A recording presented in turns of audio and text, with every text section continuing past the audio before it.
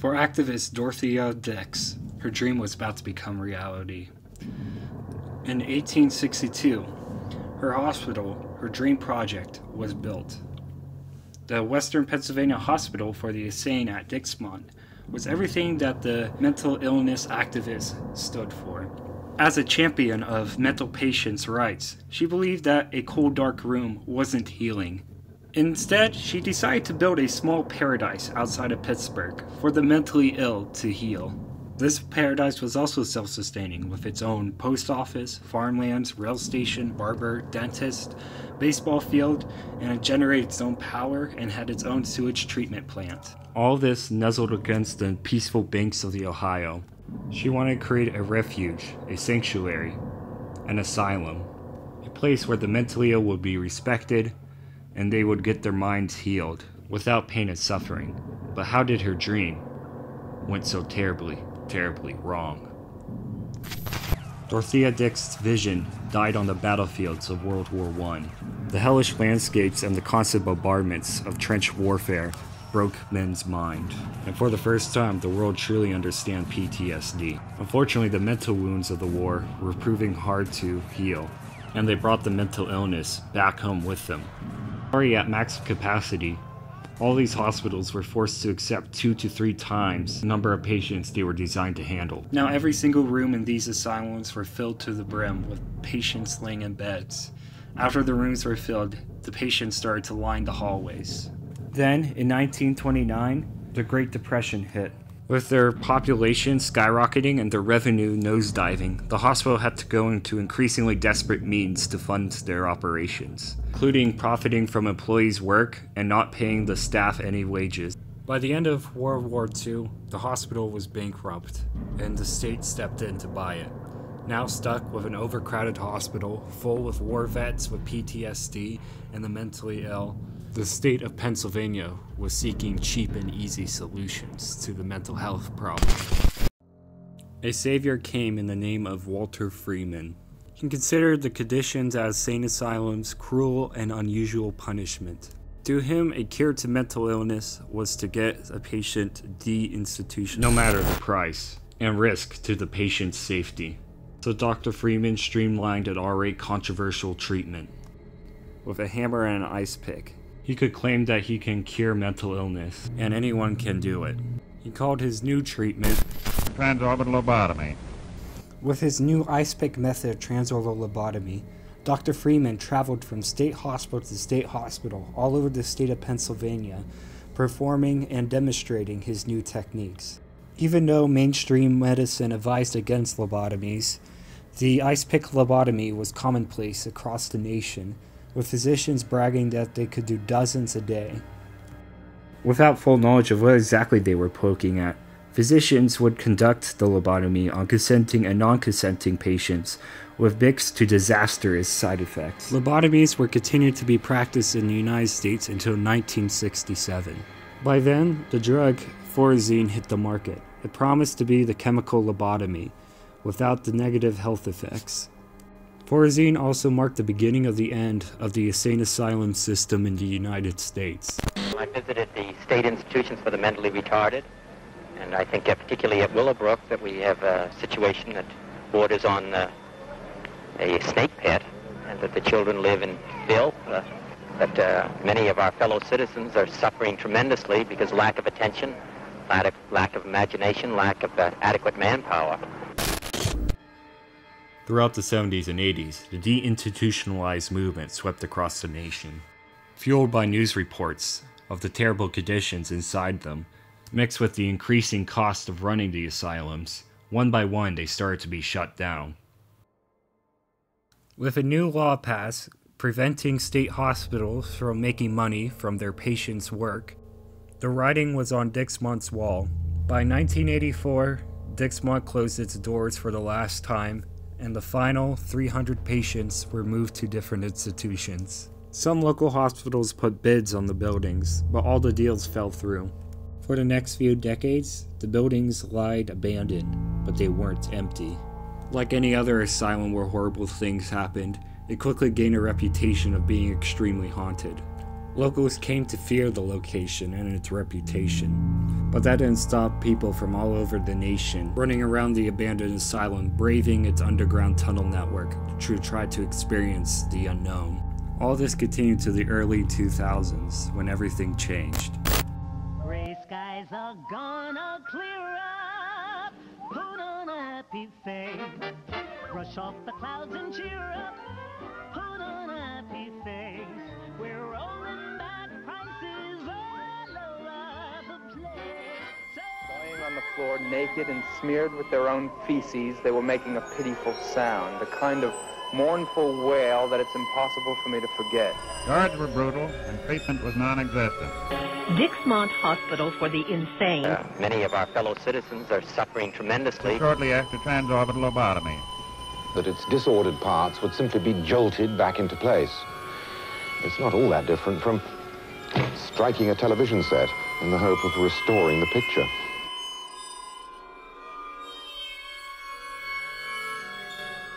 In 2005, the state of Pennsylvania sold Dixmont to Walmart in hopes of building a supercenter right beside the highway. Work on demolition started right away, with the surviving medical equipment being auctioned off. By the end of 2005, the entire complex was leveled. Now the location of the world's most haunted insane asylum, according to some, where thousands of patients suffered and died, was going to become an all-in-one shopping center for the whole family to enjoy. But the world's most haunted Walmart wasn't meant to be, as Dixmont still had a few tricks up its sleeve. There are those who wonder if the ghosts of Dixmont are afoot. After removing the foundation of Dixmont State Hospital, the hills started to slide. With the entire mountain slowly sliding down towards the Ohio River, Walmart quickly abandoned the site. Though the cause of the sudden unstableness was never discovered, many locals claimed it was the ghosts themselves. No matter what actually caused the sliding, what remains now is just an abandoned, empty, grassy field surrounded by barbed wire that no one's allowed into. This is where we pick up the story. Ever since its demolition, no one was allowed to investigate where the insane asylum once was. But everything's not lost. Just above where the asylum once stood, there's the cemetery where the patients who have died are buried at. Lucky for us, the cemetery still stands, so we're going to do an in-depth investigation of the cemetery to see if the ghosts of Dixmont are still kicking. Still up there? Turn right onto Center Avenue, then turn left onto Locust Street. It's not marked on any maps, so it's going to be quite difficult to find it. After a bit of searching, Reddy and I were able to find the cemetery. There they are. Found our first row. What is that? Those are the graves. Each one of these marks a body. With the weather getting worse every minute, we quickly set up camp and began our investigation.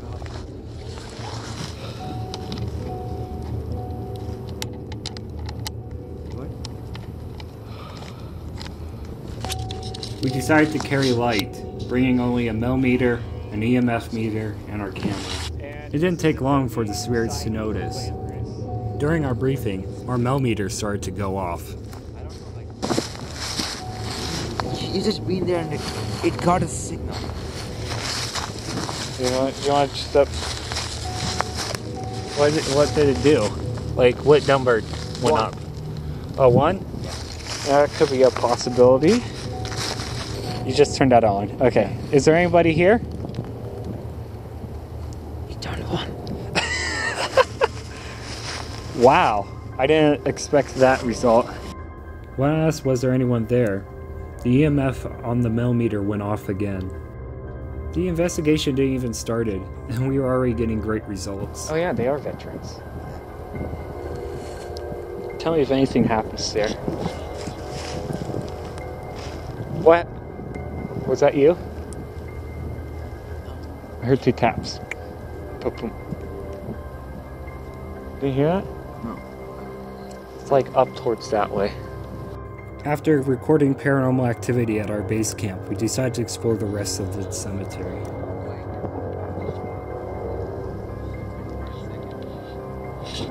What did it do?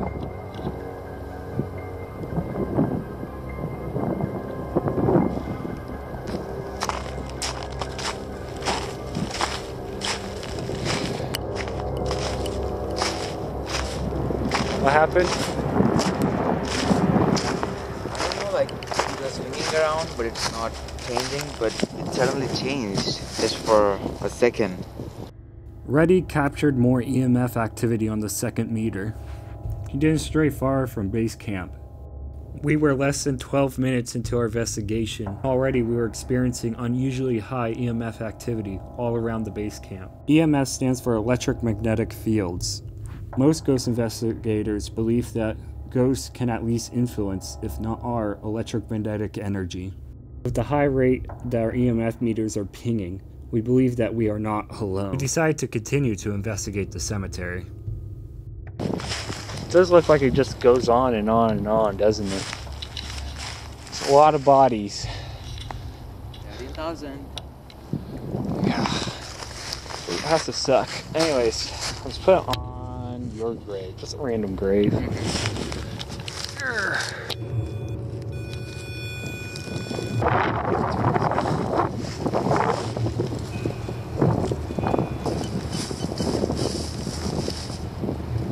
You lobotomize.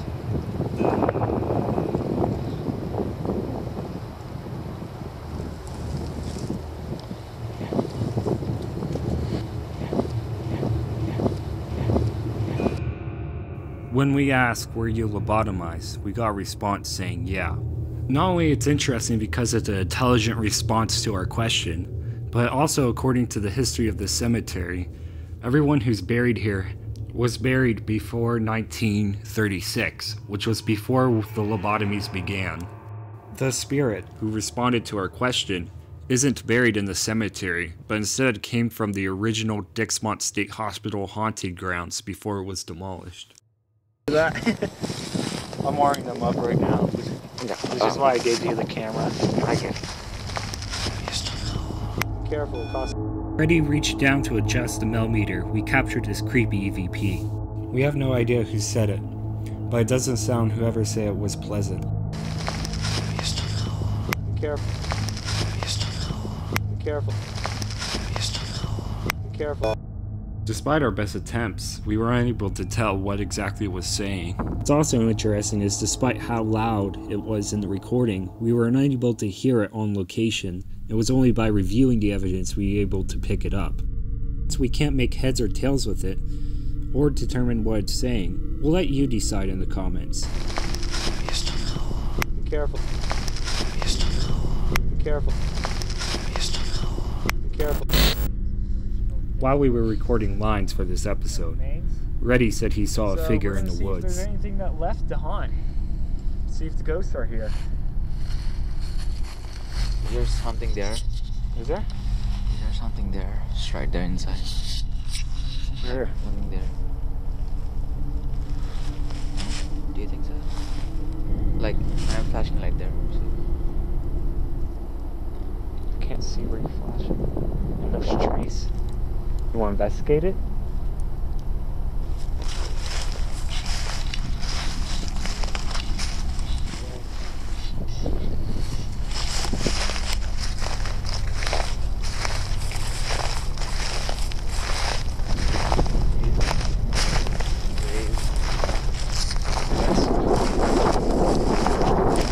See anything else? What do you see? What do you saw? What?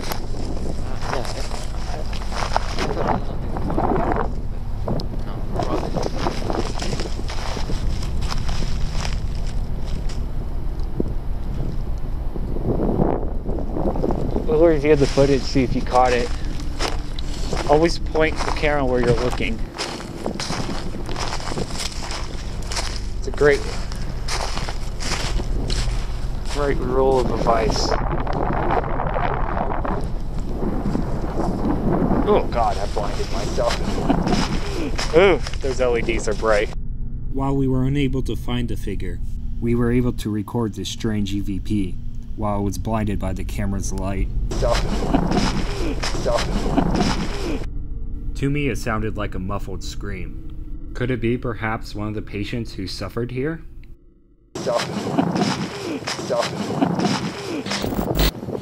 Okay. You want to go further deeper into the woods? I can just stand here. I'm kind of scared. Okay. Taking the page out of the horror movie rulebook, I decided it was time to split up. I decided to take a trek deeper into the woods while my partner, Reddy, stayed behind at base camp.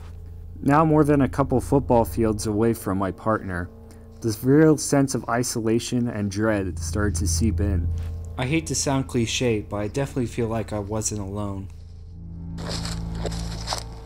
M71, are you there?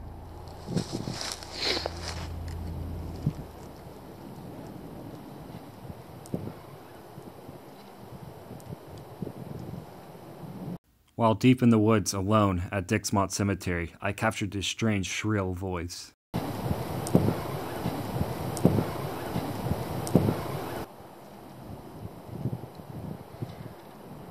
What the hell was that?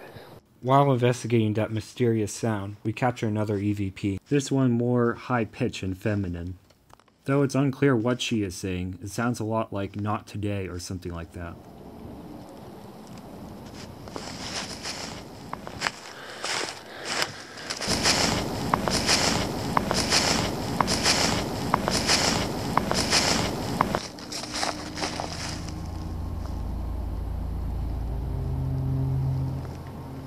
No spiking here. If you're here, speak up. Oh shit. Give me a sign. Give me a proof that you exist, that you won't be forgotten. Come on.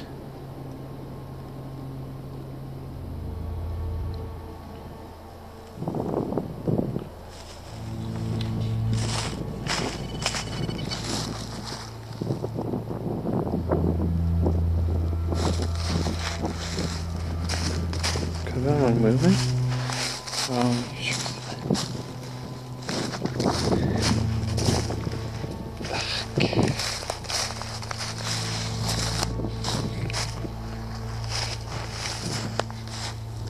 I captured this EMF spike.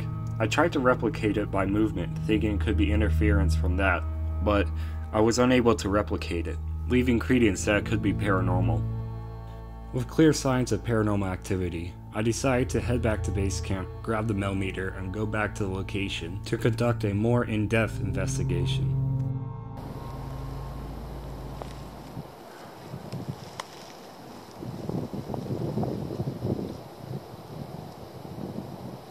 I heard that. Now, 30 minutes after I first heard it, I heard the loud pitch squeal again.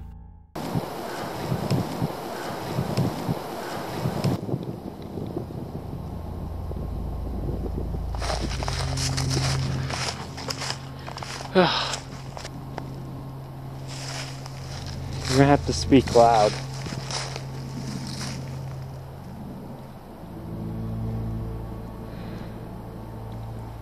No, you guys deserve this. None of you did.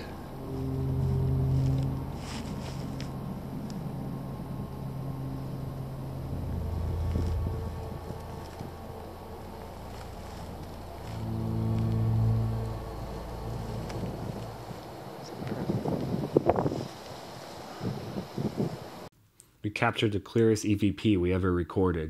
The mysterious voice that we captured clearly says, "Is it perfect?"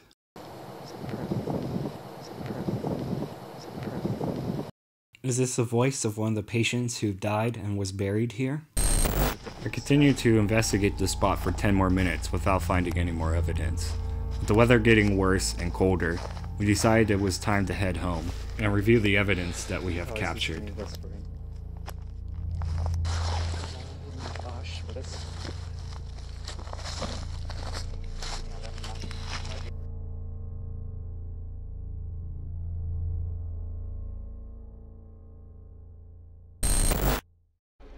During the course of our investigation, we have recorded multiple EMF spikes and EVPs recorded. Also saw shadowy figures, but we were unable to capture them on tape.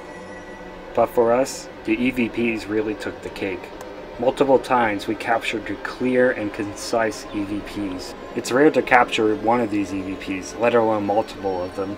This really lends into the credibility of the reputation of this place. So important to note that one of our questions got an intelligent response. When we asked, "Were you lobotomized?" a spirit responded with yes. Given the historical context of this location and the fact that everybody buried in the cemetery died before the lobotomies began, means that spirits from the original Dixmont site are also haunting the cemetery as well. There is no doubt to us that even after its demolition, Dixmont remains very haunted, and I would suggest any ghost hunter in the region to check it out. Asylums, like the word definition, was meant to be a refuge and sanctuary for those who were sick, but it became a warehouse for the forgotten. And as seen at the cemetery at Dixmont, they were also forgotten at death. But the spirits of Dixmont are no longer quiet.